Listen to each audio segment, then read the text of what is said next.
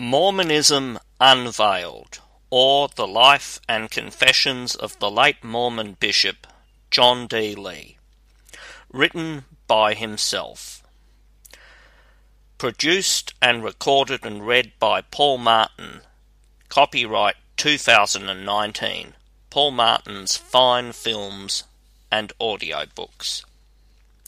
Embracing a history of Mormonism from its inception down to the present time, with an exposition of the secret history, signs, symbols, and crimes of the Mormon Church.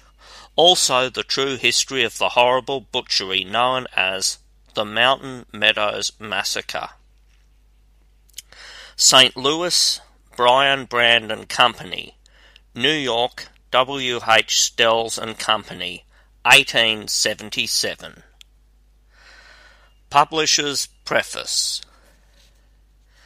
John D. Lee's prominent connection with the Mormon Church and the almost universal desire on the part of the public to know the secrets that he could tell gave a peculiar interest to the life and doings of this man, and led to a general inquiry for his autobiography and confessions. This has caused the publication of several pretended lives and confessions of John D. Lee, the materials for which were collected from fragmentary newspaper reports and advertised by certain unscrupulous publishers as genuine. We therefore deem it but simple justice to those who may read this book to state how we obtained the true and only life and confessions of John D. Lee. It was stated at the time of Lee's execution that he had left the manuscripts of his life and confessions with his confidential attorney for publication. We at once wrote to Colonel William Nelson, U.S. Marshal of Utah Territory, requesting him to give us the address of Lee's attorney. He replied promptly, stating that Mr. W. W. Bishop of Pioche, Nevada, was the man. We immediately entered into correspondence with Mr. Bishop and made a contract with him for the publication of the work. In proof of the fact that this is the genuine and only life and confessions of John D. Lee, we refer to Colonel William Nelson, U.S. Marshal, Utah Territory, Honorable Stokes, Deputy U.S. Marshal, Honorable Sumner Howard, U.S. Attorney, the Editor of the Salt Lake Tribune, Colonel G.O.M. Sabin, Pioche, Nevada, Mr. William W. Bishop of the same place, and to John D. Lee's letter to Mr. Bishop on page 84 of this book. Lee wrote his life and confessions in prison after his sentence to death, and subsequent to his execution, his manuscripts were copied and prepared for publication by Mr. Bishop. They were at no time out of his possession or from under his immediate control, until they were delivered to the Express Company on the 17th day of May, 1877, to be forwarded to us. The Mormon leaders were so greatly alarmed at the prospect of the publication of Lee's writings and the consequent revelation of their secrets and crimes that they sent their blood atoners to threaten the life of Mr. Bishop and, if possible, compel him to give up the manuscripts. The danger was so great that he was compelled to have his office guarded while engaged in copying the papers, and when they were ready to be forwarded to the publishers, the Wells, Fargo and Company, Express refused to receive them until they were furnished with an armed guard to protect them until they were beyond the reach of the Mormons. The fears of the Mormon dignitaries were well founded, for these revelations of crimes committed by them are of the most startling character. The publishers. Mormonism Unveiled, the life and confessions of the late Mormon Bishop John D. Lee, read by Paul Martin. Preface. I was requested by John Doyle Lee, after he had been sentenced to be shot for the part he took in the commission of the Mountain Meadows Massacre, to publish an account of his life and confessions, in order to inform the world how it was that he had acted as he had, and why he was made a scapegoat by the Mormon Church. I accepted the trust, and in giving publicity to the facts now for the first time fully brought to light, I am only performing what I believe to be a duty to him and to the public.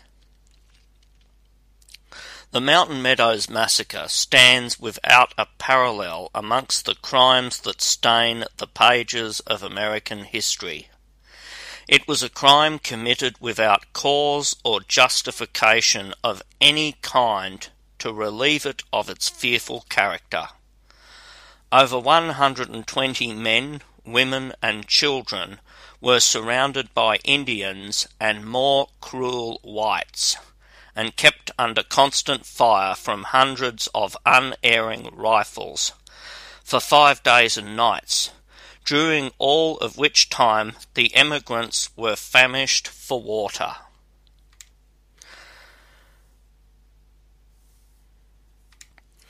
When nearly exhausted from fatigue and thirst, they were approached by white men with a flag of truce, and induced to surrender their arms under the most solemn promises of protection.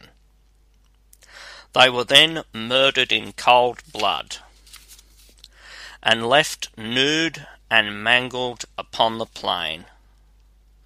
All this was done by a band of fanatics who had no cause of complaint against the emigrants, except that the authorities of the Mormon Church had decided that all the emigrants who were old enough to talk should die, revenge for insults to Brigham Young, and the booty of the plundered train being the inciting causes of the massacre. John D. Lee was one, and only one, of 58 Mormons who there carried out the orders of the Mormon priesthood. He has died for his crimes. Shall the others escape? The entire history of this atrocious crime is given in the confession, how it was done, and why it was the wish of the Mormons that it should be done. All is fully stated. As one of the attorneys for John D. Lee, I did all that I could to save his life. My associates were and are able men and fine lawyers, but fact and fate united to turn the verdict against us. The history of the first and second trials is familiar to most of the American people. Therefore, I will not describe them here any more than to say, Mormonism prevented conviction at the first trial, and at the second trial, Mormonism ensured conviction. After Brigham Young and his worshippers had deserted Lee and marked him as the victim that should suffer to save the church from destruction on account of the crimes it had ordered, after all chances of escape had vanished and death was certain as the result of the lifelong service he had rendered the church, the better nature of Lee overcame his superstition and fanaticism, and he gave to me the history of his life and his confession of the facts connected with the massacre, and wished me to have the same published. Why he refused to confess at an earlier day and save his own life by placing the guilt where it of right belonged, is a question which is answered by the statement that he is still a slave to his endowment and Danite oaths, and trusted until too late to the promises of protection made to him by Brigham Young. John D. Lee was a fanatic, and as such believed in the Mormon Church, and aided in carrying out the orders of that church. I believe it is my duty to publish this work, to show mankind the fruits resulting from obedience to Mormon leaders, and to show that Mormonism was as certainly the cause of the Mountain Meadows Massacre as it is that fanaticism has been the mother of crime in all ages of the world. I also wish the American people to read the facts as they are told by a mistaken and fanatical follower of the Mormon doctrines, yet one who was a brave man, and according to his ideas and teaching a good man, who did not believe he was doing wrong when obeying the commands of the Mormon priesthood. I wish the American people to read this work, and then say, if they can, what should be the fate of those who caused the crime to be committed. The following pages contain simply true copies of material, furnished me by John D. Lee for the purpose of being published, all of which was written by him while in prison, and after the jury had returned its verdict of guilty. I have no excuses to offer for publishing the work just as it is. It is what it purports to be, a full history of the Mountain Meadows Massacre, and also a sketch of the life of John D. Lee, embracing a revelation of the secret history of Mormonism, from its inception down to the death of Lee, with a correct copy of him, confession as given to me for publication. If any feel injured by the facts, I cannot help it. If this publication shall in any degree aid in securing the much-needed legislation demanded by the American citizens of Utah from the national government, so that church criminals as well as Gentiles can be convicted in Utah, I shall feel that I have been paid well toy all the vexations I have endured in the land of the saints, where they murder men, women, and children for the glory of God and the upbuilding of his kingdom. I also believe this publication will be an advantage to the large number of naturally good and honest people who inhabit Utah, who join the church and move to Utah believing it their Christian duty to do so. To that class of people I am indebted for many favours, and with them future prosperity. W. W. Bishop, confidential attorney of John D. Lee, Pioche, Nevada, May the 17th, 1877. End of the preface. Mormonism Unveiled by John D. Lee. Read by Paul Martin. Introductory. 120 men, women and children were murdered by Mormons and Indians at the Mountain Meadows on Friday, September the 16th, 1857, or thereabouts. The victims were members of a train under command of Captain Fancher, and are generally known as the Arkansas Emigrant Company. At that time, Brigham Young was governor of Utah Territory, and also head of the Church of Jesus Christ of Latter-day Saints. Acting as governor of the territory, he and his followers had for a series of years violated the laws of the United States with insulting impunity, and then was standing in hostile attitude towards the government. Brigham Young had the audacity to declare Utah under martial law and call out his legions of fanatics to oppose the forces of the United States, which had been ordered to Utah to enforce obedience to the government. As leader and head of the Mormon Church, he had taught his followers to believe that he was an inspired man, and as such receiving orders and revelations direct from the God of heaven, that the time had arrived when Christ was to come to earth and reign 1,000 years, and that all who did not accept the Book of Mormon and the teachings of Brigham Young as God's holy religion were to suffer death, and the wealth of the unbelievers to become the property of the so-called saints. He had also taught the doctrine that all who opposed his orders or refused obedience to his commands should die, and if they had been members of the Mormon Church, their blood was to be shed in order to save their souls. At that time, Brigham Young had the sole control of everything in Utah. His word was law.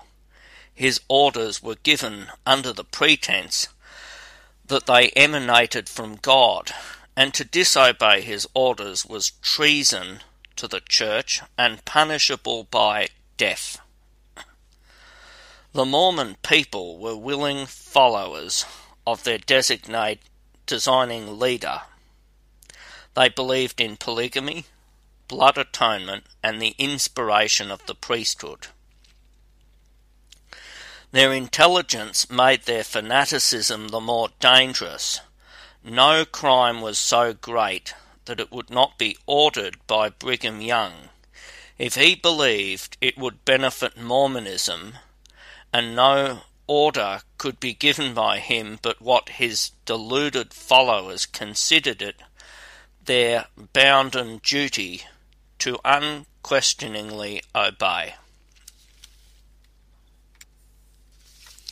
The oaths taken by the Mormons in their various ceremonies bound them under fearful penalties to lay aside all individuality and become the willing tools of a cruel and treasonable priesthood. Blind obedience to Brigham Young was the test of Christian excellence. Salvation and celestial glory were offered by the church leaders, and confidently expected by the brethren as the reward to be received for the most fearful crimes. Brigham Young held the keys of heaven, so it was said, and so his followers believed, and certain it was, beheld the life of every man in the territory of Utah in his hand. Law and justice were unheard of, or at least unknown. The so-called Reformation was then at its height. The members of the church were confessing their sins to each other in public and being rebaptized under promise of certain salvation. Superstition, fanaticism, and satanic influences of every character had changed the dwellers in Utah from American citizens with reasoning faculties into blind zealots, anxious to do any act that their so-called prophet commanded. It was while this condition of affairs existed in Utah that Captain Fancher attempted to cross the territory on the way to the pleasant valleys of the Golden State, where the company intended to settle and build homes for themselves and their children. In support of the charge that Brigham Young favoured the shedding of blood as an atonement for sin, I quote the following compilation of extracts which were kindly furnished me by the Salt Lake Tribune, and as they speak for themselves, comment is useless. Extracts from Brigham Young's sermon. I could refer you to plenty of instances where men have been righteously slain in order to atone for their sins.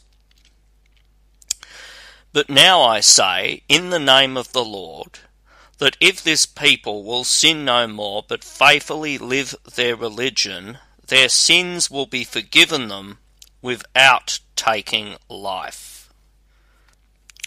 Now, when you hear my brethren telling about cutting people off from the earth that you consider is strong doctrine, but it is to save them, not to destroy them.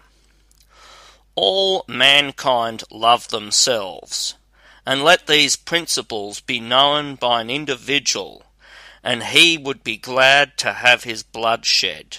That would be loving themselves even unto eternal exaltation. This is loving our neighbour as ourselves. If he needs help, help him.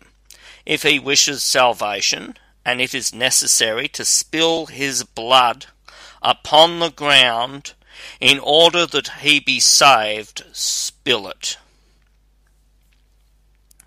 Any of you who understand the principles of eternity, if you have sinned a sin requiring the shedding of blood, except the sin unto death, would not be satisfied or rest until your blood should be spilled, that you might gain the salvation you desire. This is the way to love mankind. It is true the blood of the Son of God was shed for sins through the fall, and those committed by men. Yet ye men can commit sins which it can never remit. As it was in the ancient days, so it is in our day. And through the principles are taught publicly from this stand. Still the people do not understand them. Yet the law is precisely the same.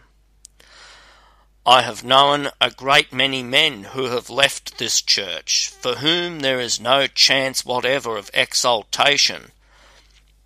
But if their blood had been spilled, it would have been better for them. The wickedness and ignorance of the nations forbids this principle being in full force. But the time will come when the law of God will be in full force. Will you love your brothers and sisters likewise when they have committed a sin that cannot be atoned for without the shedding of their blood? Will you love that man or woman well enough to shed their blood? That is what Jesus Christ meant. He never told a man or woman to love their enemies in their wickedness. He never intended any such thing. I have known scores and hundreds of people for whom there would have been a chance in the last resurrection of their lives had been taken and their blood spilled upon the ground as a smoking incense to the Almighty, but who are now angels to the devil, until our elder brother, Jesus Christ, raises them up, conquers death, hell, and the grave. There are sins that can be atoned for by an offering upon an altar, as in ancient days, and there are sins that the blood of a lamb, of a calf, or of turtle doves cannot remit, but they must be atoned for by the blood of the man. That is the reason why men talk to you as they do from this stand. They understand the doctrine and throw out a few words about it. You have been taught that doctrine, but you do not understand it. Now, take a person in this congregation who has a knowledge of being saved in the kingdom of our God and our Father, and being an exalted one, who knows and understands the principles of eternal life and sees the beauty and excellency of the eternities before him. compared with the vain and foolish things of the world, and suppose he is overtaken with a gross fault, that he has committed a fault which he knows will deprive him of that exaltation which he desires, and that he cannot attain to it without the shedding of blood, and also knows that by having his blood shed he will atone for that sin and be saved, and be exalted with the gods. Is there a man or woman in this house but would say, shed my blood, that I may be saved and exalted with the gods? Brigham Young had also written letters to his chief men throughout the territory, inciting them against the people of the United States, that it may be understood what kind of language he used to his bishops in these circulars. I copy the one sent to William H. Dame, the man who was colonel and commander of the militia in southern Utah, and who afterwards, and while standing upon Mountain Meadows, examining the bodies of those that he had directed Hake to slaughter, said, I will not have given the orders if I had thought there were so many of them. The circular bears date 2 days before the massacre, is charged to have been committed, and the supposition is that it had been delivered to Dame at the time he issued his orders for the massacre. It explains itself and reads as follows. Great Salt Lake City, September the 14th, 1857. Colonel William H. Dame, Parawan Iron Company. Herewith you will receive the Governor's proclamation declaring martial law. You will probably not be called out this fall, but are requested to continue to make ready for a big fight another year. The plan of operations is supposed to be about this. In case the US government should send out an overpowering force, we intend to desolate the territory and conceal our family's stock and all of our effects in the fastnesses of the mountains, where they will be safe while the men waylay our enemies, attack them from ambush, stampede their animals, take the supply trains, cut off detachments and parties sent to cannons for wood or on other service, to lay waste everything that will burn, houses, fences, trees, fields, grass, that they cannot find a particle of anything that will be of use to them, not even sticks to make a fire for to cook their suppers, to waste away our enemies and lose none. That will be our mode of warfare.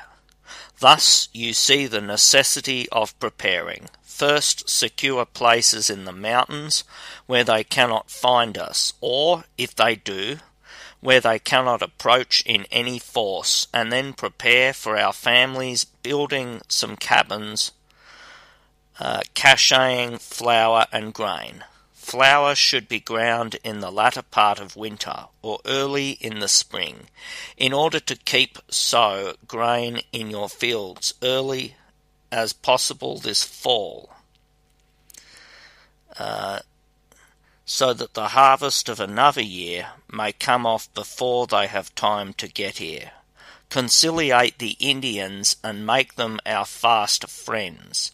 In regard to letting people pass or repass or travel through the territory, this applies to all strangers and suspected persons. Yourself and brother Isaac C. Haight in your district are authorized to give such permits. Examine all such persons strictly before giving them permits to pass. Keep things perfectly quiet, and let all things be done peacefully but with firmness, and let them be no excitement. Let the people be united in their feelings and faith as well as works.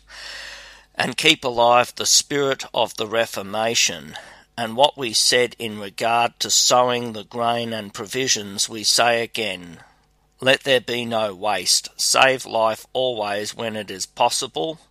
We do not wish to shed a drop of blood if it can be avoided.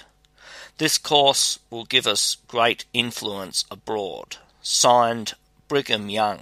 Signed, Daniel H. Wells. Next, take the proclamation declaring martial law in the territory and put these facts together, and no fair-minded person can deny that the massacre was the result of the teachings of Brigham Young, and that the Mormons in church council decided that the emigrants should be killed as they were afterwards killed. I claim that Brigham Young is the real criminal, and that John D. Lee was an instrument in his hands. That Brigham Young used John D. Lee as the assassin uses the dagger to strike down his unsuspecting victim. And as the assassin throws a dagger to avoid its bloody blade leading to his detection, so Brigham Young used John D. Lee to do his horrid work.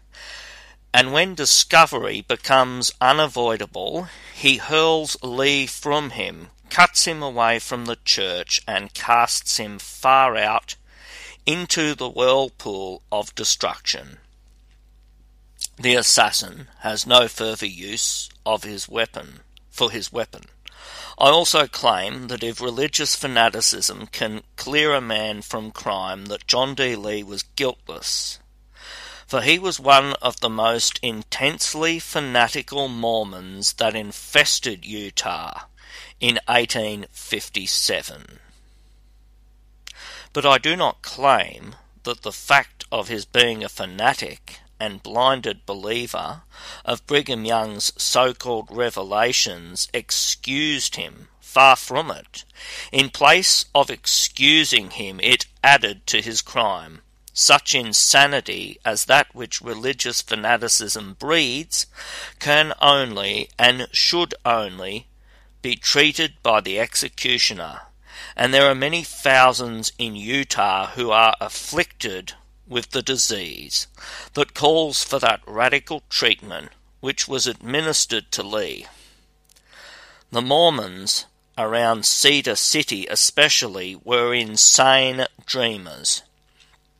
And to them, the Danites, destroying angels and blood atoners, became objects of ecstatic admiration. The Mormons had come into existence to combat the doctrine of Protestants and Catholics alike.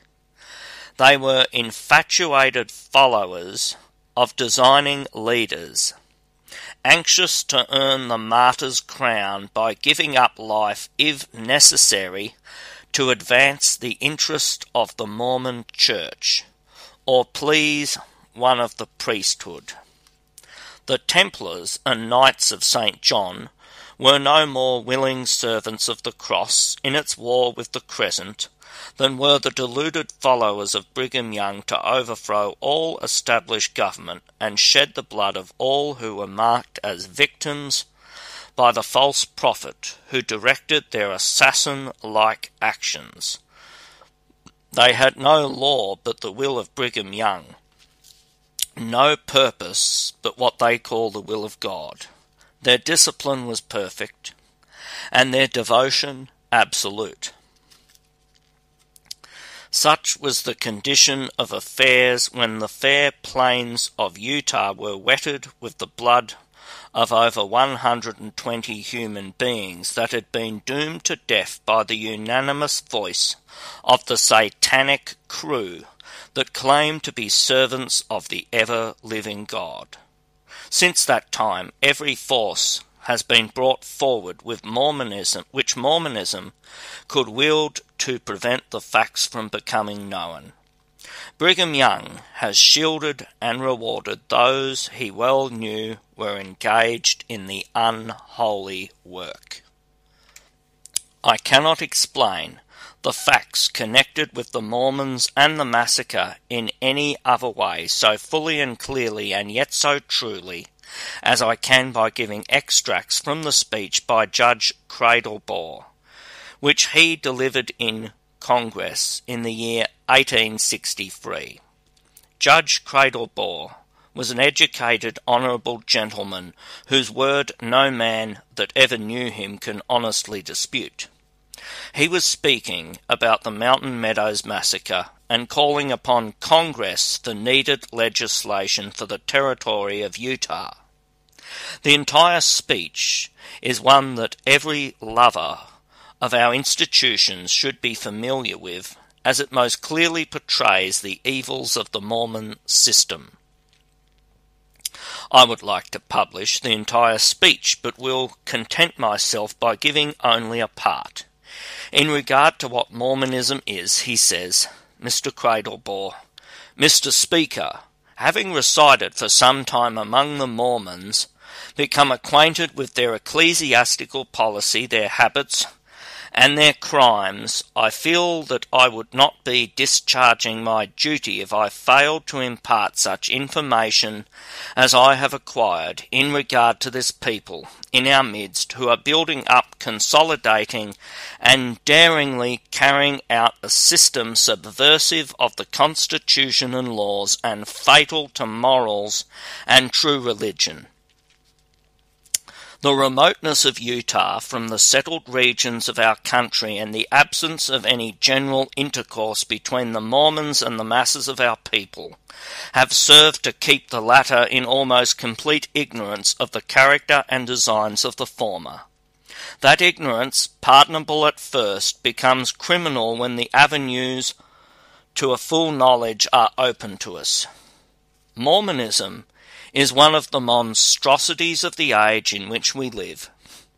It seems to have been left for the model republic of the world for the 19th century, when the light of knowledge is more generally diffused than ever before, when in art, science, and philosophy we have surpassed all that ages of the past can show, to produce an idle, worthless vagabond of an impostor who heralds forth a creed repulsive to every refined mind, opposed to every generous impulse of the human heart, and a faith which commands a violation of the rights of hospitality, sanctifies falsehood, enforces the systematic degradation of women, not only permits but orders the commission of the vilest lusts in the name of Almighty God himself, and teaches that it is a sacred duty to commit the crimes of theft and murder.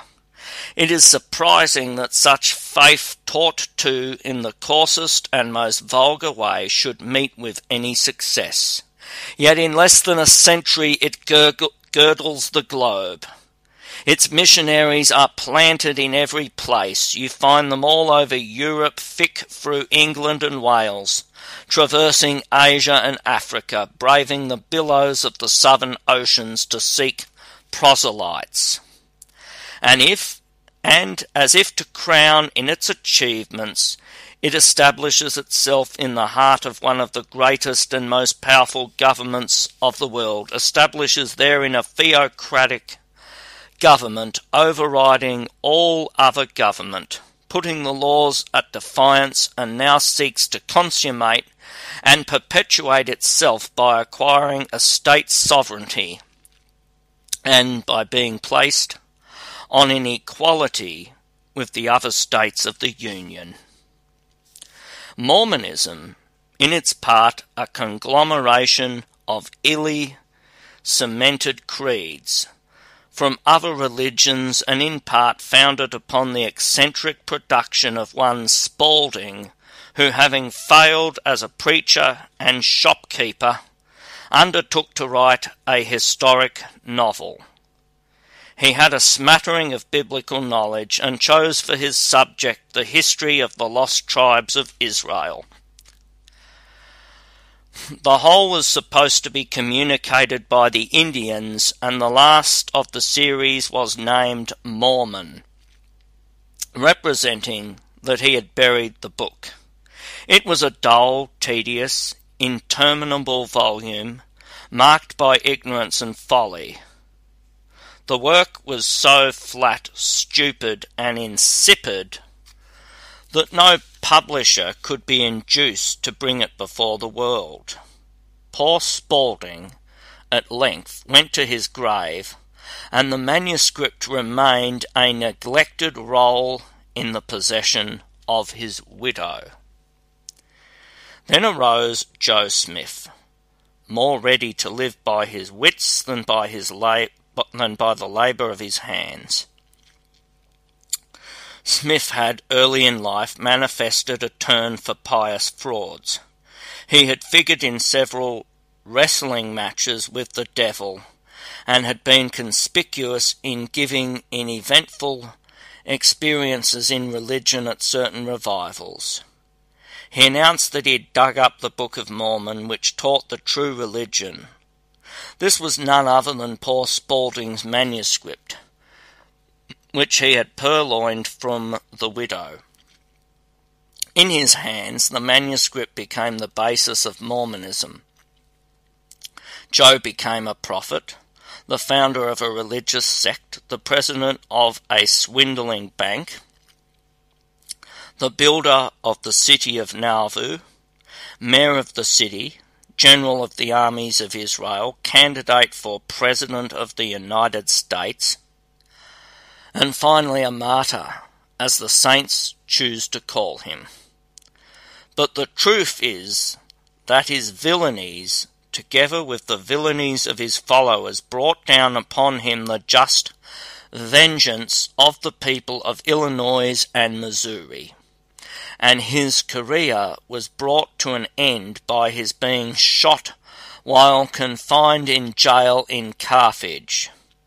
It was unfortunate that such was his end, for his followers raised an old cry of martyrdom and persecution, and as always proved, the blood of the martyr was the seed of the church.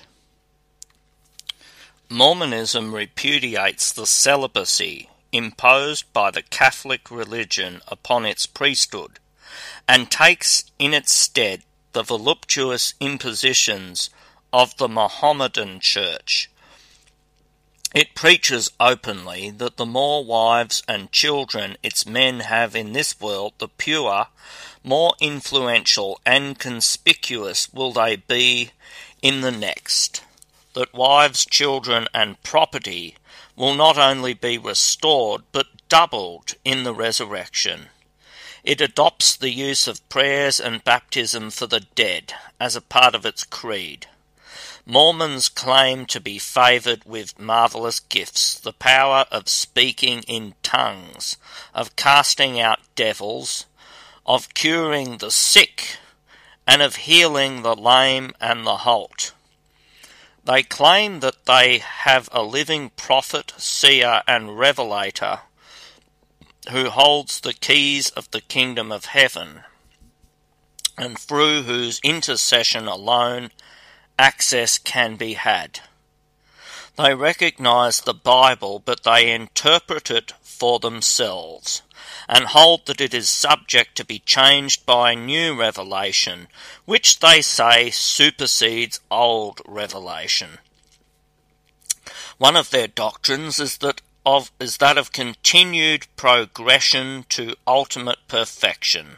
They say God was but a man who went out developing and increasing until he reached his present high capacity, and they teach that Mormons will be equal to him. In a word, that good Mormons will become gods. They teach the shedding of blood for remission of sins, or, in other words, that if a Mormon apostatizes, his throat shall be cut, and his blood poured out upon the ground for the remission of his sins. They also practice other revolting doctrines, such as are only carried out in polygamous countries, which is evidenced by a number of mutilated persons in their midst. They hold that the prophet's revelations are binding upon their consciences, and that they are bound to obey him in all things. They say that the earth and the fullness thereof is the Lord's, that they are God's chosen people on earth, that their mission on earth is to take charge of God's property, and, as faithful stewards, that it is their duty to obtain it, and are taught that, in obtaining it, they must not get in debt to the Lord's enemies for it. In other words, they teach that it is a duty to rob and steal from Gentiles. They have christened themselves the Church of Jesus Christ of Latter-day Saints. They claim that Mormonism is to go on spreading until it overthrows all the nations of the earth, and if necessary for its accomplishment, its success shall be consummated by the sword.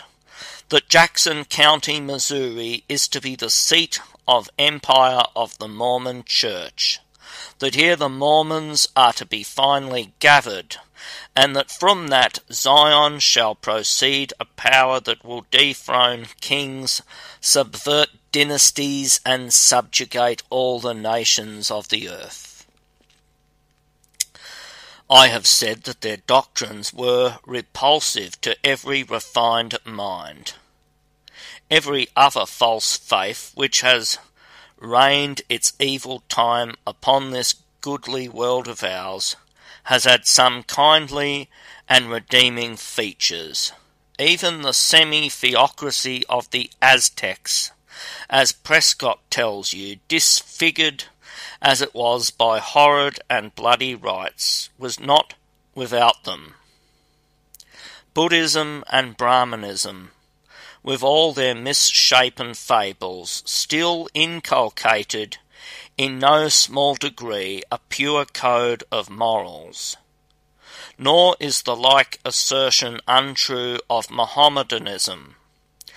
It was reserved for Mormonism far off in the bosom of our beloved land to rear its head, its bead, naked in all its hideous deformity, and unblushingly, yes, defiantly proclaim a creed without the least redeeming feature, and of such character that the Thugism of India cannot match it.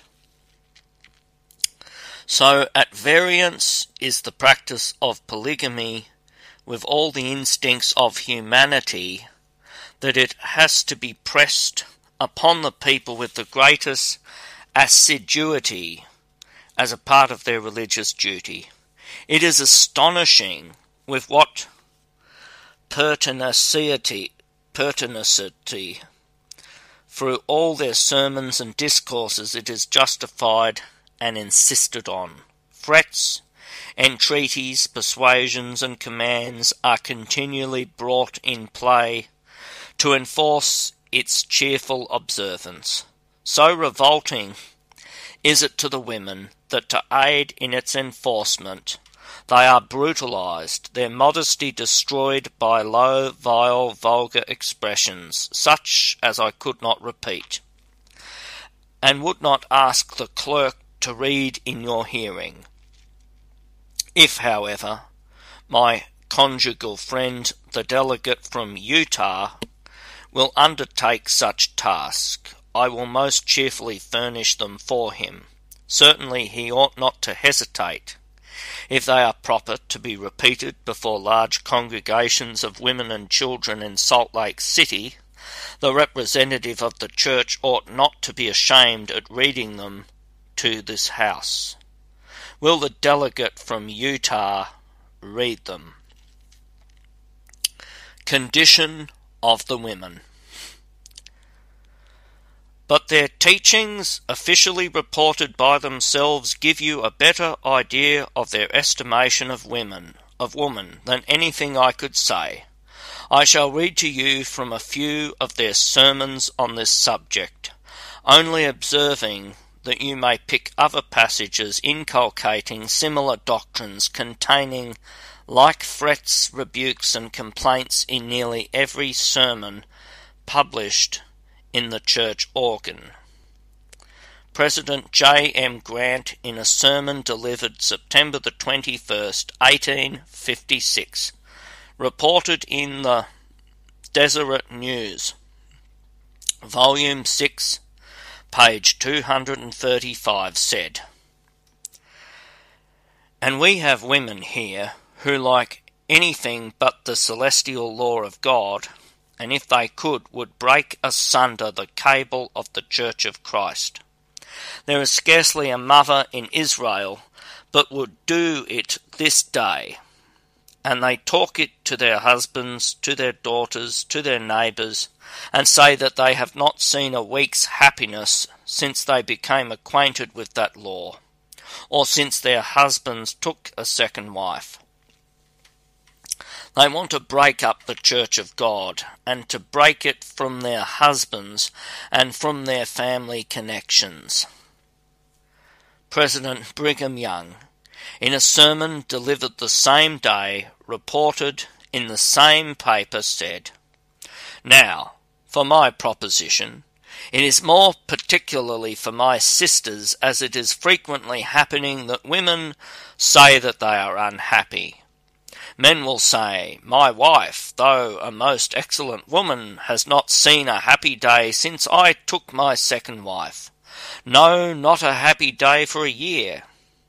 It is said that women are tied down and abused, that they are misused, and have not the liberty they ought to have, that many of them are wading through a perfect flood of tears because of the conduct of some men, together with their own folly. I wish my women to understand that what I am going to say is for them, as well as all others, and I want those who are here to tell their sisters, yes, all the women of this community, and then write it back to the States, and do as you please with it. I am going to give you from this time to the 6th day of October, next for reflection, that you may determine whether you wish to stay with your husbands or not. And then I am going to set every woman at liberty, and say to them, 'Now go your way, my woman, with the rest. Go your way.' And my wives have got to do one of two things, either round up their shoulders to endure the afflictions of this world and live their religion, or they may leave, for I will not have them about me. I will go into heaven alone, rather than have scratching and fighting around me. I will set all at liberty. What first wife too? Yes, I will liberate you all." I know what my women will say. They will say, "You can have as many women as you please, Brigham, but I want to go somewhere and do something to get rid of the whiners. I do not want them to receive a part of the truth and spurn the rest out the doors. Let every man thus treat his wives, keeping raiment enough to clothe his body, and say to your wives, 'Take all that I have, and be set at liberty. But if you stay with me, you shall comply with the law of God, and that too without any murmuring and whining. You must fulfill the law of God in every respect, and round up your shoulders to walk up to the mark without any grunting.' Now, recollect that 2 weeks from tomorrow I am going to set you all at liberty. For the first wife will say, 'It is hard, for I have lived with my husband 20 years or 30, and have raised a family of children for him. And it is a great trial for me, for him to have more women that will bear children. If my wife had borne me all the children that she ever would bear, the celestial law would teach me to take young women that would have children." Sisters, I am not joking. I do not throw out my proposition to banter your feelings, to see whether you will leave your husbands, all or any of you. But I do know that there is no cessation to the everlasting whinings of many of the women of this territory, and if the women will turn from the commandments of God and continue to despise the order of heaven, I will pray that the curse of the Almighty may be close to their heels, and that it may be following them all the day long, and those who enter into it and are faithful, I will promise them that they shall be queens in heaven and rulers for all eternity. President Heber C. Kimball, in a discourse delivered in the Tabernacle, November the 9th, 1856, said, and this is from Deseret News, Volume 6, page 291, I have no wife or child that have any right to rebel against me. If they violate my laws and rebel against me, they will get into trouble just as quickly as though they transgress the counsels and teachings of Brother Brigham Young. Does it give a woman a right to sin against me because she is my wife? No. But it is her duty to do my will, as I do the will of my Father and my God. It is the duty of a woman to be obedient to her husband, and unless she is, I will not give a damn for all her queenly right and authority, nor for her either, if she will quarrel and lie about the work of God and the principles of plurality. A disregard of plain and correct teachings is the reason why so many are dead and damned, and twice plucked up by the roots, and I would as soon baptize the devil as some of you. October the 6th, 1855, Volume 5, page 274. Kimball said, if you oppose any of the works of God, you will cultivate a spirit of apostasy. If you oppose what is called the spiritual doctrines, the patriarchal order which is of God, that course will corrode you with apostasy, and you will go overboard. Still, a great many do so, and strive to justify themselves in it, but they are not justified in God. The principle of plurality of wives never will be done away, although some sisters have had revelations that when this time passes away and they go through the veil, every woman will have a husband to herself. I wish more of our young men would take to themselves wives of the daughters of Zion, and not wait for us old men to take them all. Go ahead upon the right principle, young gentlemen, and God bless you forever and ever, and make you fruitful, that we may fill the mountains and then the earth with righteous inhabitants. April the 2nd, 1854. President Heber C. Kimball said in the Tabernacle, see Deseret News, Volume 4, number 20. There are some ladies who are not happy in their present situation, but that woman who cannot be happy with one man cannot be happy with two. You know, all women are good, or ought to be. They are made for angelic beings, and I would like to see them act more angelic in their behaviour. You were made more angelic and a little weaker than man. Man is made of rougher material to open the way, cut down bushes and kill the snakes, that women may walk along through life and not soil and tear their skirts. When you see a woman with ragged skirts, you may know she wears the unmentionables, for she is doing the man's business, and has not time to cut off the rags hanging about her. From this time henceforth you may know what woman wears her husband's pants. May the Lord bless you. Amen. President Heber C. Kimball, in a lengthened discourse delivered in the Tabernacle, on the 4th day of April, 1857, took occasion to say, "I would not be afraid to promise a man who is 60 years of age, if he will take the counsel of Brother Brigham and his brethren, he will renew his age. I have noticed that a man who has but one wife and is inclined to that doctrine soon begins to wither and dry up, while a man who goes into plurality looks fresh, young, and sprightly. Why is this? Because God loves that man, and because he honours his work and word. Some of you may not believe this, but I not only believe it, but I also know it. For a man of God to be confined to one woman is a small business, for it is as much as we can do to keep under the burdens we have to carry, and do not know what we should do if we only had one woman apiece." President Heber C. Kimball used the following language in a discourse instructing a band of missionaries about to start on their mission.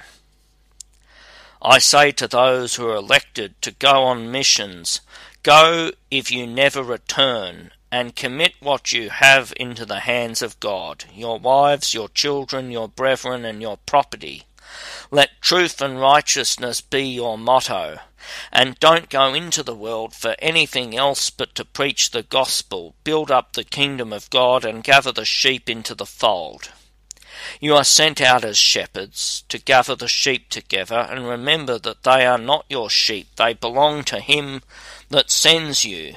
Then don't make a choice of any of those sheep. Don't make selections before they are brought home and put into the fold. You understand that. Amen."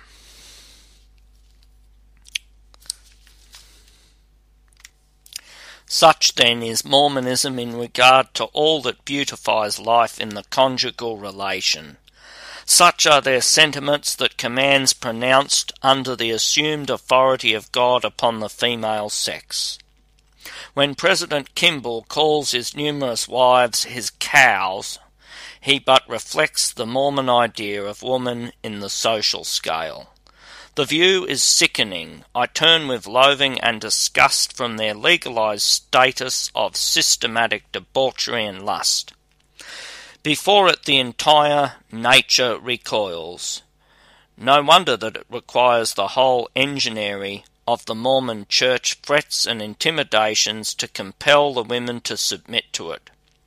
I pity that man or woman who can for one moment look upon this organized, systematic and forced degradation and prostitution with any other feeling than that of abhorrence and disgust.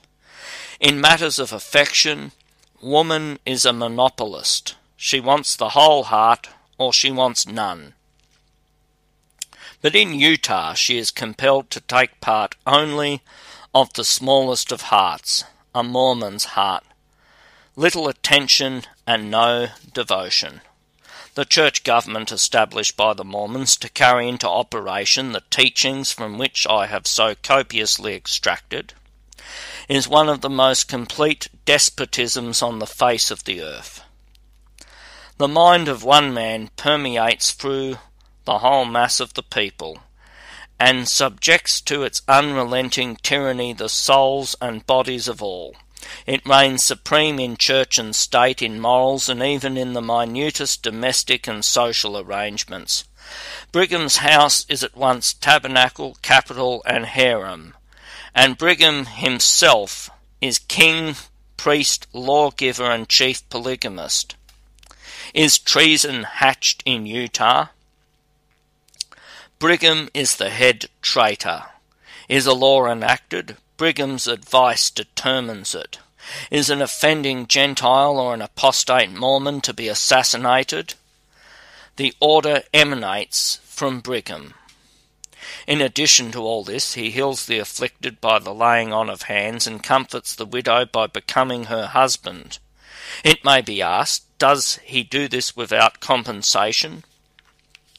No, his pay is both high and certain. He taxes his deluded followers to the extent of all surplus property upon the arrival in the territory. He subsequently taxes them to the extent of 1/10 of their annual production and labour, and if reluctant to pay, he mercilessly snatches all they have. He has, through the legislature, unrestricted license to tax merchants. By legislation, all estrays in the territory are impounded and sold, and the proceeds paid over to him. By like authority, he seizes upon the great highway between our Atlantic and Pacific possessions, grants exclusive rights to erect bridges and ferries across all the streams in the territory, and fixes the toll at enormous rates ranging from $5 to $10 for a team, expressly providing in the law that a portion of the receipts shall be paid over to himself. By which means, whether willing or unwilling, the emigrant to the Pacific coast is forced to build up the church and furnish money to emigrate pious sisters to Zion to replenish the harems of the hoary-headed leaders of the church. And if to consummate the matter of pay, all escheats in the territory are to him, the property of the emigrant, and even the habiliments of the deceased may be sold, and the proceeds paid over to him. He selects for himself the choicest spots of land in the territory, and they yield him their productions, none daring to interfere. The timber in the mountains for a great distance from Salt Lake City belongs to him, and it is only by delivering each third load as he shall order that the gates are opened and the citizens allowed to pass up City Creek Canyon to obtain it. Having appropriated all that he desires for his own use, he has quite extensive tracts of country furnished him by the federal government as capital for his church. He sends his agents, denominating them missionaries, to Europe, who represent Utah as a paradise and go into the market offering each proselyte who will come to Zion a homestead of a quarter of a section of land, being in return compensated by the addition of females to fill the harems, and the tithing which will in the future accrue to him. The cattle on 1,000 hills exhibit his brand. He fixes his pay, pays himself. His pampered but plebeian body reposes in a palace, and scores of bright-eyed women call him husband. His deluded followers yield him implicit obedience, and a church organization known as Danites or Destroying Angels stands ready to protect his person or avenge his wrongs and to execute him pleasure. The legislators of the territory are Mormons. The endowment oaths bind them to yield an implicit obedience to Brigham as the head of the church and political head of the territory. His mandates are superior to all law. The Mormons are fanatics. They will keep their oath to obey him. Did not their religion induce their fears, would compel obedience, for the vengeance of Brigham, though silent, is swift, and fearful as the horrors of death can make it. Mormon punishment for Mormon apostasy is like the old cure of former popes. It extends from the soles of the feet to the hairs of the head. It separates the husband from the wife. It reaches from the confiscation of property to the severance of the windpipe. Armed with such power over the hearts and lives of the people, Brigham defiantly drives the barbaric chariot of Mormon robbery, murder, polygamy, and incest over all law, in defiance of all federal officials in the territory. Brigham not only controls the legislation, but he controls the courts. He uses the one to aid in accomplishing the other. As one of the associate justices of the Territory of Utah in the month of April 1859, I commenced and held a term of the District Court of the 2nd Judicial District in the city of Provo, about 60 miles south of Salt Lake City. General A.S. Johnston, in command of the military department, furnished a small military force for the purpose of protecting the court. A grand jury was impanelled, and their attention was pointed and specifically called to the great number of crimes that had been committed in the immediate vicinity, cases of public notoriety both as to the offence and the persons who had perpetrated the same. For none of these things had been done in a corner. Their perpetrators had scorned alike concealment or apology, both the arrival of the American forces. The jury, thus instructed, though kept in session 2 weeks, utterly refused to do anything, and were finally discharged as an evidently useless appendage to a court of justice. But the court was determined to try a last resource, to bring to light and to punish those guilty of the atrocious crimes which had been committed in the territory. And the session continued. Bench warrants, based upon sworn information, were issued against the alleged criminals, and United States Marshal Dotson, a most excellent and reliable officer, aided by a military posse, procured on his own request, had succeeded in making a few arrests. A general stampede immediately took place among the Mormons, and what I wish to call your attention to as particularly noticeable is the fact that this occurred more especially among the church officials and civil officers. Why were these classes so peculiarly urgent and hasty in flight? The law of evidence, based on the experience of ages, has but one answer. It was the consciousness of guilt which drove them to seek a refuge from the avenging arm of the law, armed at last, as they supposed, with power to vindicate its injured majesty. It is a well-known fact that many of the bishops and presidents of stakes remain secreted in the mountains until the news was confirmed beyond doubt which announced the retrograde course of the administration at Washington. Sitting as a committing magistrate, complaint after complaint was made before me of murders and robberies.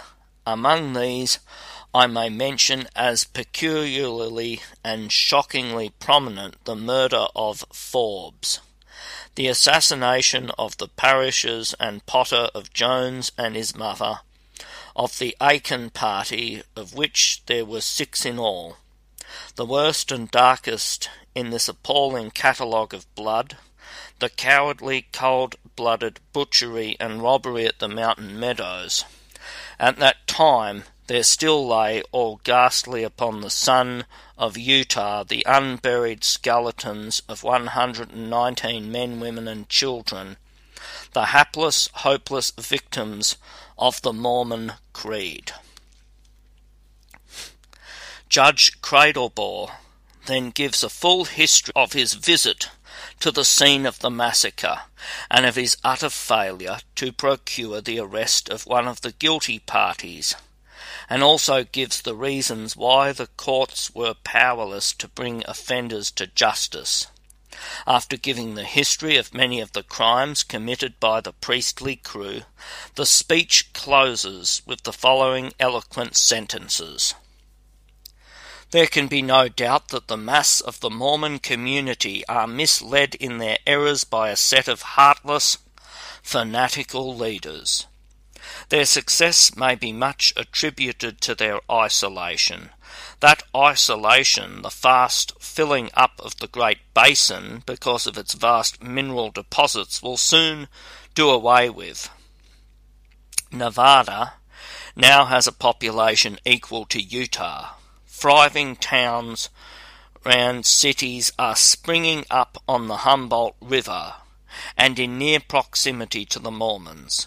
Brigham sees this, and he knows and feels that he must place himself in a position to prevent the consequences of his system which will grow out of this contiguity of settlement.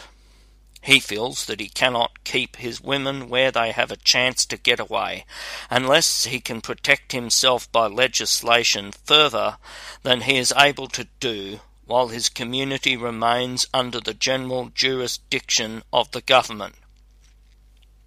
It is on that account that he manifests so great a desire to become an independent state. I say he desires to become a state, for under his tyrannical sway and with the system that is now prevalent, Brigham would be the state and the state would be Brigham. The people of Utah have nothing but ill will towards our government.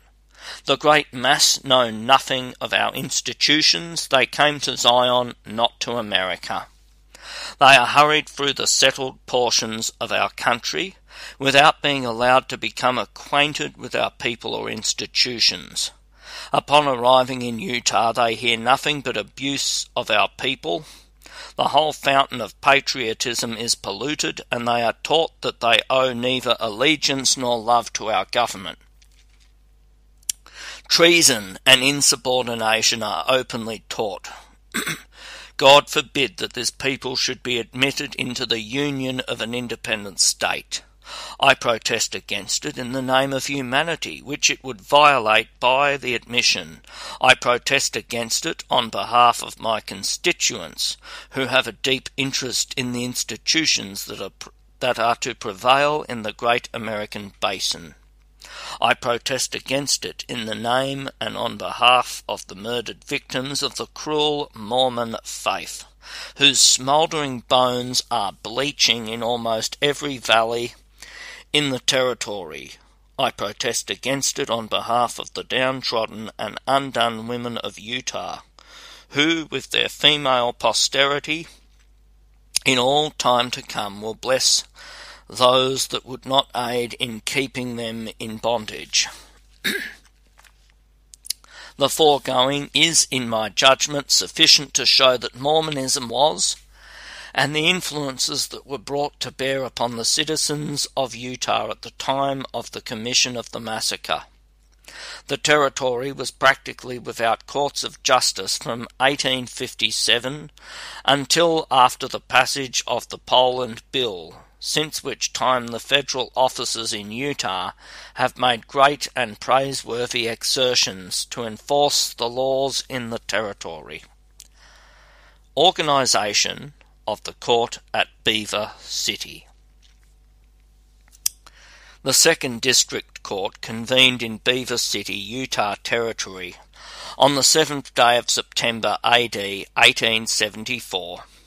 A grand jury was summoned by the 7th of September, but the panel was not completed until the 9th of September.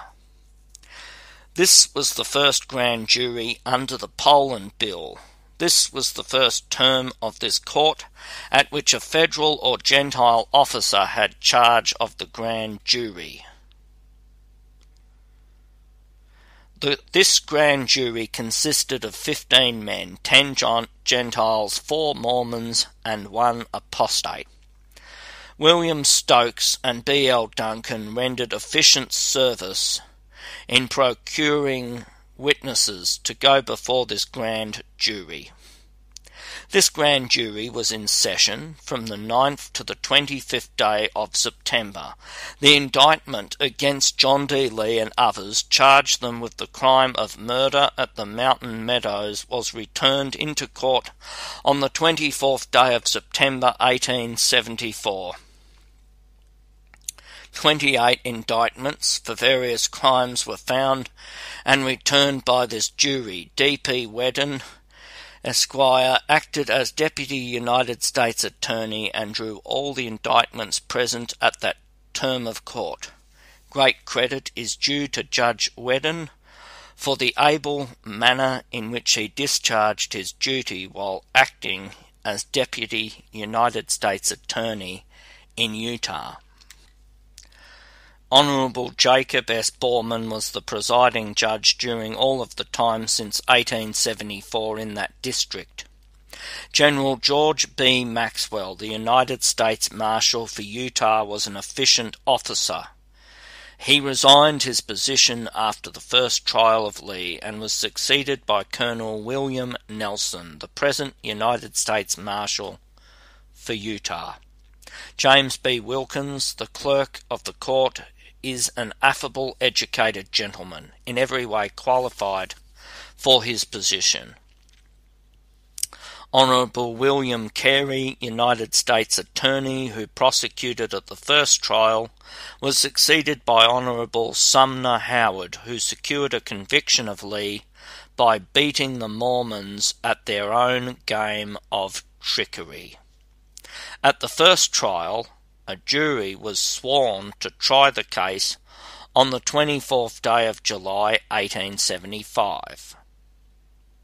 The prosecution was conducted by William Carey, United States Attorney for Utah, D.P. Wedden, Deputy United States Attorney, R.N. Boskin, Presley Denny, Charles H. Swift, and C.M. Hawley.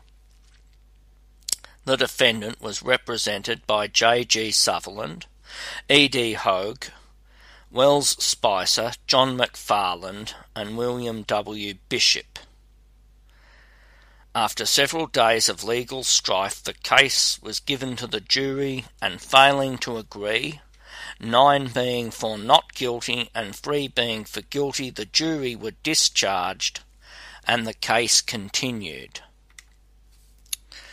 At the succeeding May term of the court, the prosecution being without money to carry on the case or procure witnesses, and the defendant insisting upon a trial, the court admitted him to bail in the sum of $10,000, which bail was at once given, and Lee was then discharged from custody and remained at liberty until a few days before the commencement of the second trial, at which time he was surrendered to the court by his Mormon bondsmen, they having been ordered by the church authorities to withdraw all assistance and sympathy from John D. Lee, as he had been selected as a victim to shoulder the sins of the people of the Mormon Church. Daniel H. Wells was present in person at Beaver to see that the treachery of the Mormon leaders was completely carried out. September the 14th, 1876, a jury was empanelled to try the case the second time. 12 jurymen were found who were considered safe by the church authorities and all other parties concerned, and the trial commenced. The attorneys for the defendant had been furnished a list of the jurymen, and the list was examined by a committee of Mormons who marked those who would convict with a dash, those who would rather not convict with a star, and those who were certain to acquit John D. Lee under all circumstances with 2 stars. It is sufficient on that subject to simply say all the jurymen accepted were marked with the 2 stars in the list, and they acted as the church directed. They convicted. As a matter of explanation, I may be pardoned for saying that the Mormons, who gave us the list so marked, had shown it to Howard before they gave it to us, and informed him that he had nothing to fear.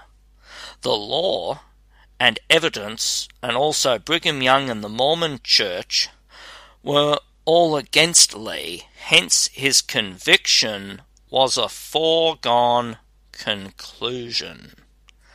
The evidence is given in full in the body of his work, and speaks for itself.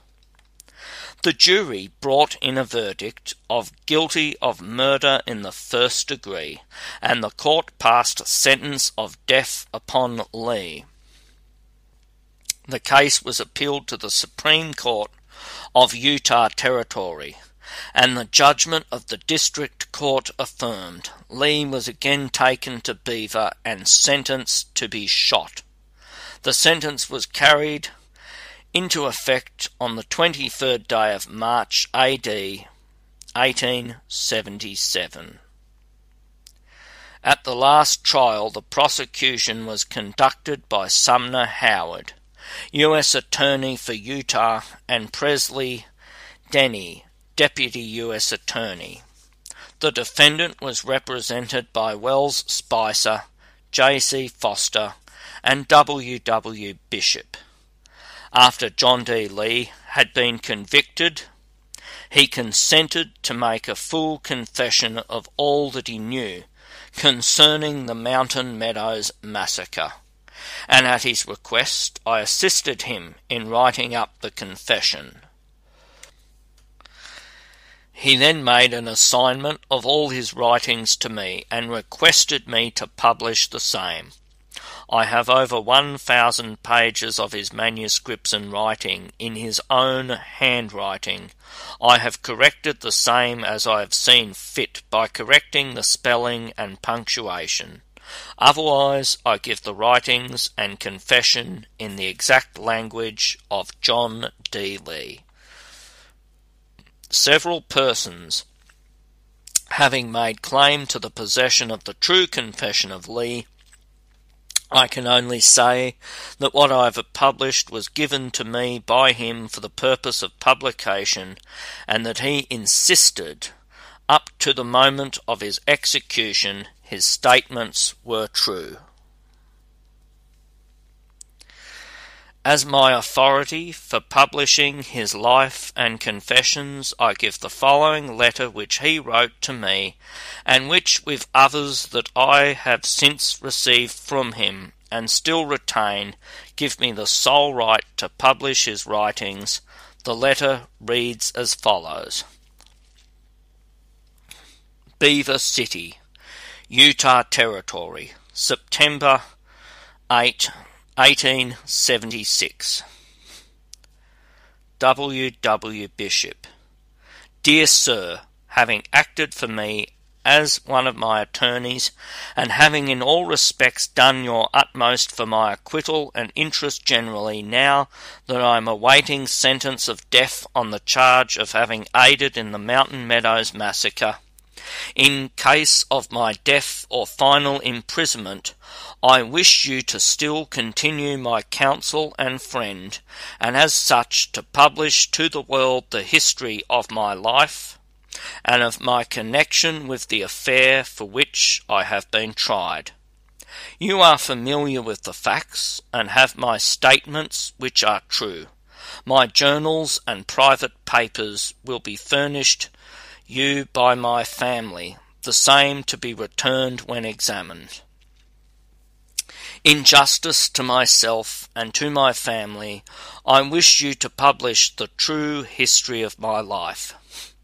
After the expenses are paid for the publication, I expect you to divide the profits arising therefrom with my family, charging you with the sacred trust, and by reason of my own inability to publish my life by reason of imprisonment, I urge you to carry out this my request. Your true friend, and no mistake, John D. Lee. The Mountain Meadows Massacre are situated in Washington County, Utah Territory, and between the 7th and 8th parallels of south latitude, from Salt Lake Meridian. If the government survey was extended over that portion of Utah Territory, then the particular portion of the meadows where the massacre was committed would be within the limits of Township 36 7, south of Range 12 West. The monument erected in the place of the massacre is 320 miles southwest from Salt Lake City by road measure, as the road ran in 1857. A line extended 200 miles due south from Salt Lake City and then run at right angles 75 miles due west would terminate at the monument. The meadows are 36 miles southwest of Cedar City, where the massacre was finally planned by Haight, Higby, Klingensmith and the Mormon authorities then in council.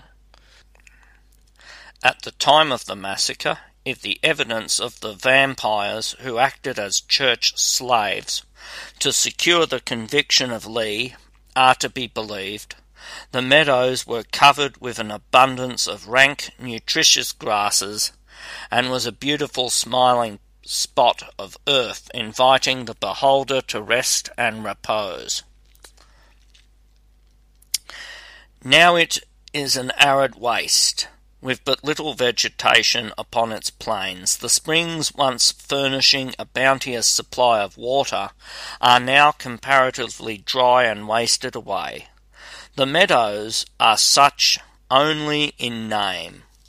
All that gave them beauty has long since faded and gone. They lie there as one of the cursed spots of earth, surrounded by desolation so intense that a fanatic seeking death in order to escape from the troubles of this sin-cursed earth, seeking death in order to obtain the celestial reward offered by some self-styled apostle, anxious to give up life at once and try the realities of the hereafter, would forego his promised joys and dwell in this land of sorrow for a season rather than lay down the body that he was so anxious to separate from, and leave it to smoulder upon the unsightly spot where so much or wrong has been done in the name of religion. Mormon tradition informs us that the ghosts of the slaughtered emigrants meet nightly at the springs, and with phantom-like stillness, but with perfectness of detail, act over in pantomime the cruelties and horrors connected with the massacre.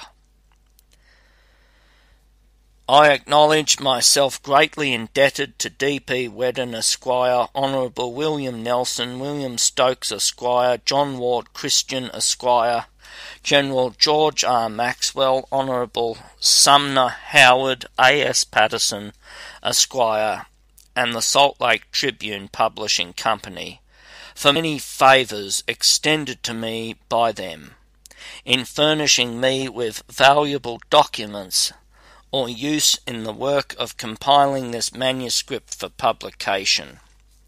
I also acknowledge myself under many obligations to Colonel G.O.M. Sabin of Pioche, Nevada, for his valuable services rendered me in the preparation of this work for the press. I have now kept faith with my unfortunate client, and I feel I have also performed a duty that I owed to myself and the country. William W. Bishop, Pioche, Nevada, May the 17th, 1877. End of the introduction. Mormonism Unveiled by John D. Lee, 1877. Read by Paul Martin, 2019.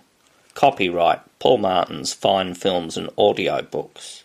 Chapter 1. A Stormy Beginning. In justice to myself, my numerous family, and the public in general, I consider it my duty to write a history of my life. I shall content myself with giving facts, and let the readers draw their own conclusion therefrom. By the world at large I am called a vile criminal, and have been sentenced to be shot for deeds committed by myself and others nearly 20 years ago. I never willingly committed a crime. I have acted my religion, nothing more. I have obeyed the orders of the Church.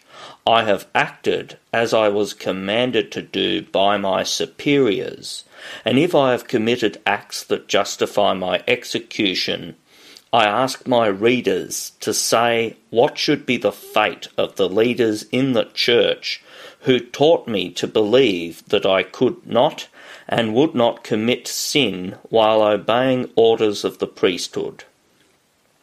My sins, if any, are the result of doing what I was commanded to do by those who were my superiors in authority in the Church of Jesus Christ of Latter-day Saints. I will now give the facts which relate to my own history and leave it to others to say how I should have acted, how they would have acted if situated as I was. I was born on the 6th day of September AD 1812 in the town of Kaskaskia, Randolph County, Illinois. My father, Ralph Lee, was born in the state of Virginia. He was of the family of Lees of Revolutionary fame and was a relative of General Robert E. Lee of the late war. He served his time as an apprentice and learned the carpenter's trade of the city of Baltimore.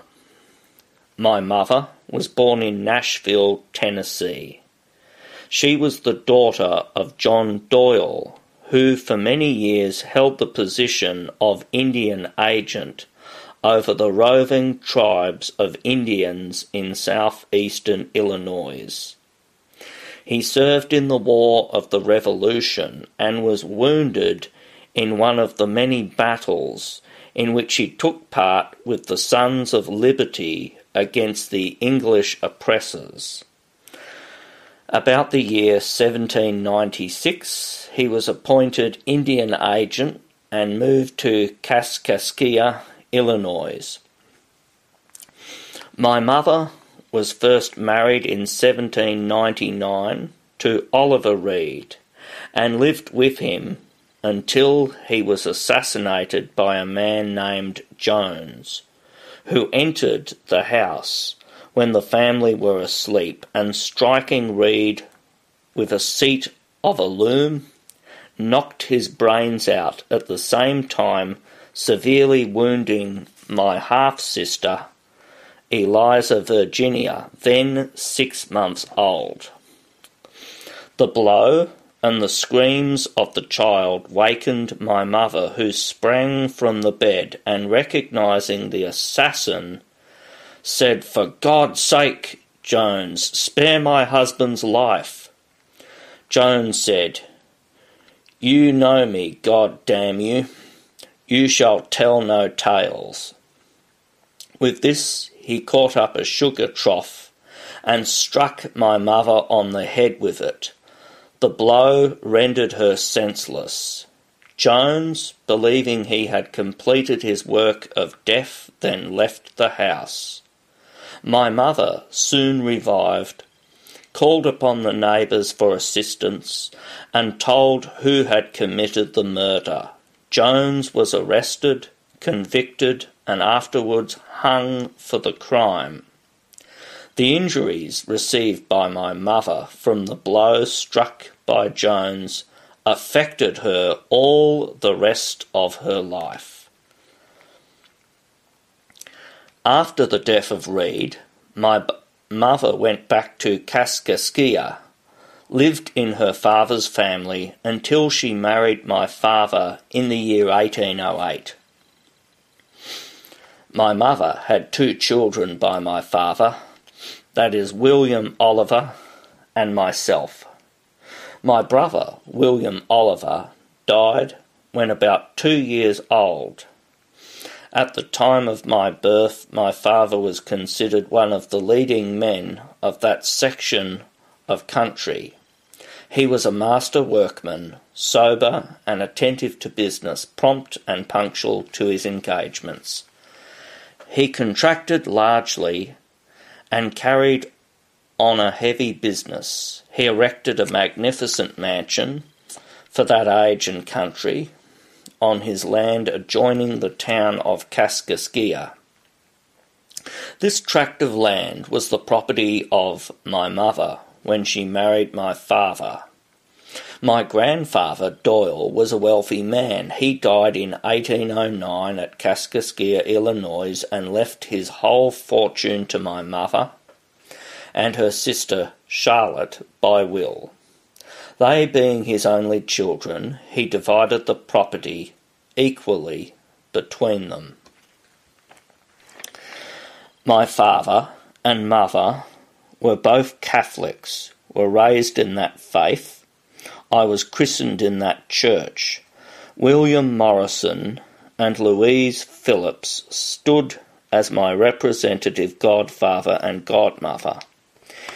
It is from that church record that I could alone obtain the facts and date that referred to my birth.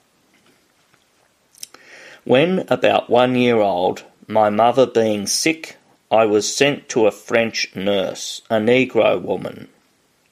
At this time, my sister Eliza was 11 years old, but young as she was, she had to care for my mother and do all the work of the household. To add to the misfortune, my father began to drink heavily and soon very dissipated. Drinking and gambling was his daily occupation. The interest and care of his family was no longer a duty with him. His presence was seldom seen to cheer and comfort his lonely, afflicted wife. The house was 1 mile from town, and we had no neighbours nearer than that. The neglect and indifference on the part of my father towards my afflicted mother served to increase her anguish and sorrow until death came to her relief. My mother's death left us miserable indeed. We were, my sister and I, thrown upon the wide world, helpless, and I might say without father or mother. My father, when free from the effects of intoxicating drink, was a kind-hearted, generous, noble man. But from that time forward, he was a slave to drink, seldom sober. My Aunt Charlotte was a regular spitfire. She was married to a man by the name of James Connor, a Kentuckian by birth. They lived 10 miles north of us. My sister went to live with her aunt, but the treatment she received was so brutal that the citizens complained to the county commissioners, and she was taken away from her aunt and bound out to Dr. Fisher, with whose family she lived until she became of age. In the meantime, the doctor moved to the city of Vandalia, Illinois. I remained with my nurse until I was 8 years old, when I was taken to my Aunt Charlotte's to be educated. I had been in a family which talked French so long that I'd nearly lost the knowledge of my mother tongue. The children at school called me Gumbo and teased me so much that I became disgusted with the French language and tried to forget it, which has been a disadvantage to me since that time. My aunt was rich in her own right. My uncle Connor was poor. He drank and gambled and wasted her fortune. She, in return, gave him thunder and Blitzen all the time. The more she scolded, the worse he acted, until they would fight like cats and dogs. Between them, I was treated worse than an African slave. I lived in the family 8 years and can safely say I got a whipping every day I was there. My life was one of misery and wretchedness, and if it had not been for my strong religious convictions, I certainly would have committed suicide to have escaped from the miserable condition I was in. I then believed, as I do still, that for the crime of suicide there was no forgiveness in this world, or that which is to come. My aunt was more like a savage than a civilized woman. In her anger, she generally took her revenge upon those around her who were the least to blame. She would strike with anything she could obtain, with which to work an injury. I have been knocked down and beaten by her until I was senseless scores of times, and I yet carry many scars on my person, the result of my harsh usage by her. My experience in childhood made a lasting impression upon me. The horrors of a contentious family have haunted me through life. I then resolved in my mind that I would never subject myself to sorrow and misery as my uncle had done. I would marry for love and not for riches. I also formed the resolution that I would never gamble after I was married, and I've kept that resolution since I was a married man. Aunt Charlotte had 5 children, 4 girls and 1 boy. Minerva C., Amanda, Eliza, Maria, and John Edgar.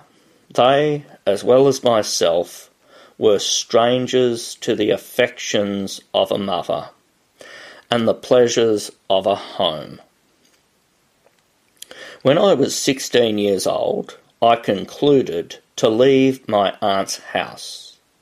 I cannot call it home. My friends advised me to do so. I walked one night to Kaskaskia, went to Robert Morrison and told him my story. He was a mail contractor.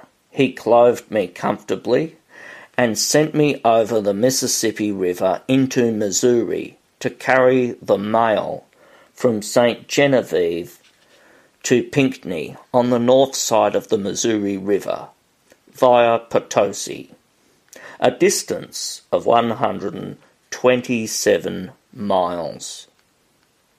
It was a weekly mail. I was to receive $7 a month for my services. This was in December 1828. It was a severe winter, snow unusually deep, and roads bad. I was often until 2 o'clock at night in reaching my stations. In the following spring, I came near losing my life on several occasions when swimming the streams, which were then generally over their banks. The Merrimack was the worst stream I had to cross, but I escaped danger and gave satisfaction to my employer. At my request, I was changed in the spring of 1829 to the route from Kaskaskia to Vandalia, Illinois, the then capital of the state. The route went by Covington and Carlisle. This was also a weekly route. The distance was about 100 miles, and I had 18 hours in which to make the trip. While I was carrying the mail in Missouri, I got a letter from my sister informing me of her marriage to Josiah Nichols, a nephew of Barker Berry, the sheriff of Fayette County, Illinois, and inviting me to visit them. Nichols was a wealthy man and lived 16 miles north of Vandalia. I had not met my sister for many years, so I concluded to visit her. This was one reason why I wished to put on the Vandalia route. One day, when I arrived at Vandalia, I did not find postmaster in the post office. I could not find him, so I left mail at the post office door and rode up to my brother-in-law's house. I had a pleasant visit there, and returned the next morning to carry the mail back to Kaskaskia.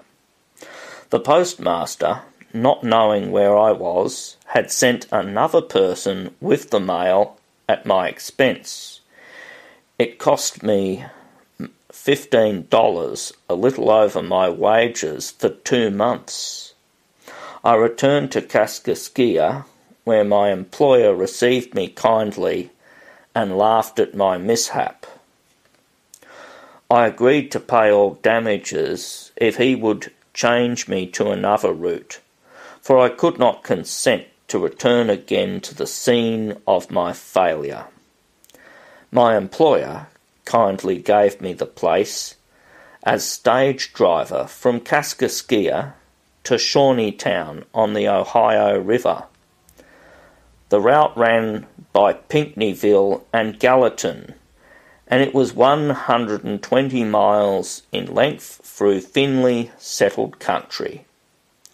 I drove on that line about 1 month when I commenced driving stage from Kaskaskia to Belleville. In travelling this route, I passed by my Aunt Charlotte Connor's place. Uncle Connor had then gone to the lead mines at Galena.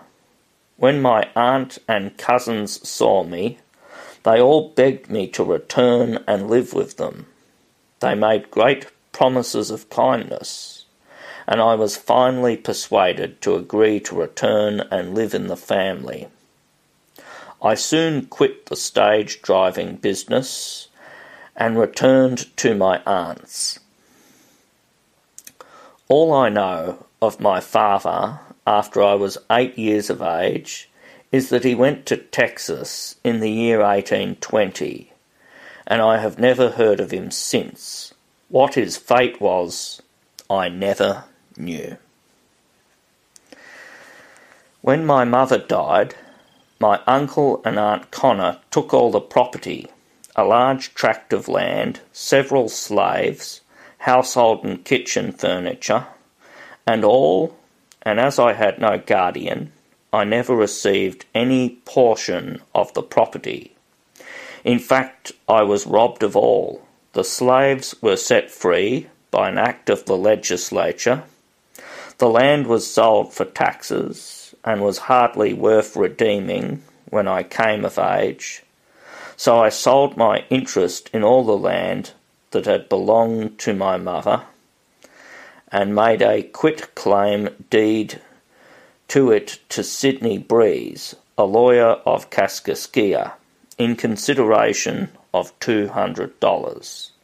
My sister, by the kindness of Dr. Fisher, her guardian, received a much greater price for her interest in the land than I did. I was born on the point of land between and above the south of the Ocoee or Kaskaskia River and the Mississippi River, in what is known as the Great American Bottom. The particular point I refer to was then called Zeel No War, the Island of Nuts. It was 19 miles from the point of the bluffs to the mouth of the Ocoee River, 10 miles wide, up at the bluffs and tapering to a point where the rivers united. Large bands of wild horses, French ponies called punt horses, were to be found any day feeding on the evergreen and nutritious grasses and vegetation. Cattle and hogs were also running wild in great numbers. Every kind of game, large and small, could be had with little exertion. The streams were full of fish. The forests contained many varieties of timber, nuts, berries, and wild fruits of every description found in the temperate zone could be had in their season. The point of land is one of the finest on the globe. There I spent my early year. There I had pleasures and sorrows. There I met the maiden that first taught me love's young dream. Nearby was the Kaskaskia Reservation of the Kaskaskia Indians.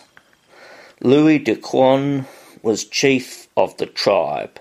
He had a frame house painted in bright colours, but he never would farm any. Game being so plentiful, he had no need to labour. Nearly all the settlers were French, and not very anxious for education or improvement of any kind. I was quite a lad before I ever saw a wagon carriage, set of harness or a ring, a staple or set of bows to an ox yoke. The first wagon I ever saw was brought into that county by a Yankee peddler. His outfit created as great an excitement in the settlement as the first locomotive did in Utah. The people flocked in from every quarter to see the Yankee wagon. Everything in use in that country was of the most simple and primitive construction. There were no sawmills or grist mills in that region.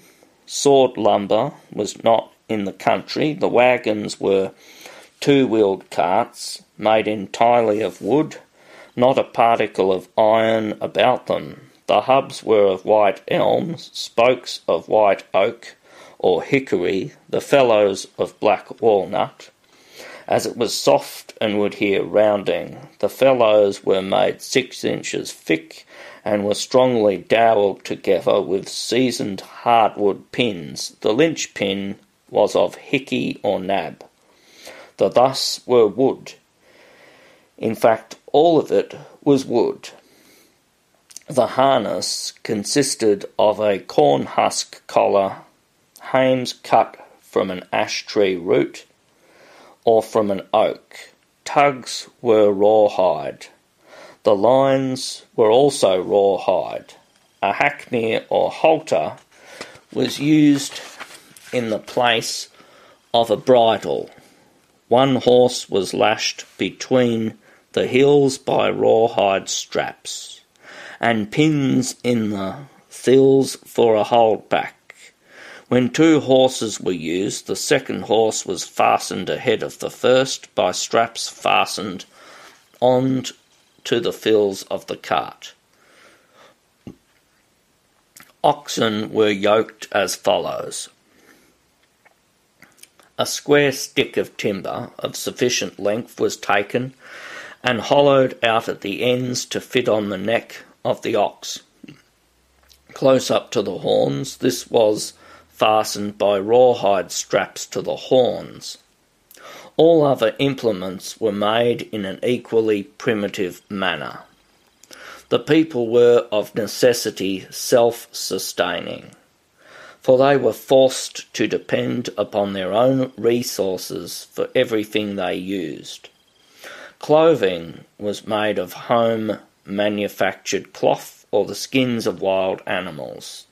Imported articles were procured at heavy cost, and but few found their way to our settlements. Steamboats and railroads were then unthought of, by us at least, and the navigation of the Mississippi was carried on in small boats that could be drawn up along the river bank by means of oars, spikes, poles, and hook. The articles most in demand in the settlements were axes, hoe, cotton cards, hatchela, for cleaning flax, hemp and cotton, spinning wheels, knives and ammunition, guns and bar shears for ploughs. In exchange for such goods, the people traded beef, hides, furs, tallow, beeswax, honey, etc. Money was not needed or used by anyone. Everything was trade and barter. The people were generous and brave. Their pleasures and pastimes were those usual in frontier settlements. They were hardy and well versed in woodcraft. They aided each other, and were all in all a noble class of people, possessing many virtues and few faults. The girls were educated by their mothers to work, and had to work. It was then a disgrace for a young woman not to know how to take the raw material, the flax and cotton, and, unaided, manufacture her own clothing.